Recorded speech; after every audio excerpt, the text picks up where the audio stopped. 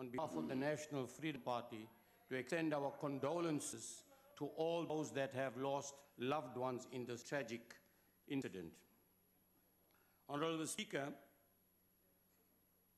when one looks into the investigation which was initiated by the Minister of Health, and he must be commended for doing that, one would identify and find a whole lot of reasons and challenges. But I want to reiterate what the National Freedom Party has said before.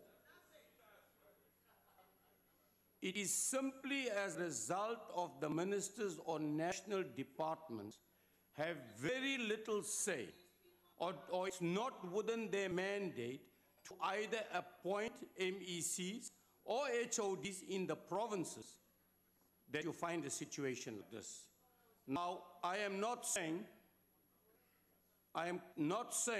that as a result of that, that this is acceptable.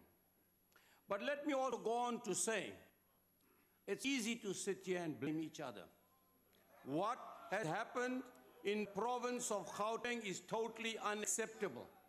But let me add, what about all the oversight from the provincial members of the legislature of the health committees in Gauteng, together with the department officials? What have they done to ensure that this does not happen? Because we all have an equal responsibility.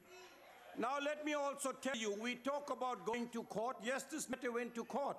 So why did we stop? Why? Because poor lives don't matter. Is that why we stopped? Why didn't we continue and fight the Department of Health in Gauteng and ensure that these patients are not transferred and never allow it to happen? We did not do that. But we're going to come here and we're going to grandstand at the expense of those people's lives that we have lost.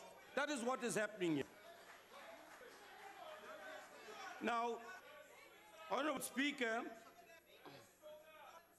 when you read the report of how these patients were transferred from one place to the other, it gives you an impression that they were sent to die, simply sent to die, because they were tied, like some of our apartheid people do, or the people tie them at the back of the buckies.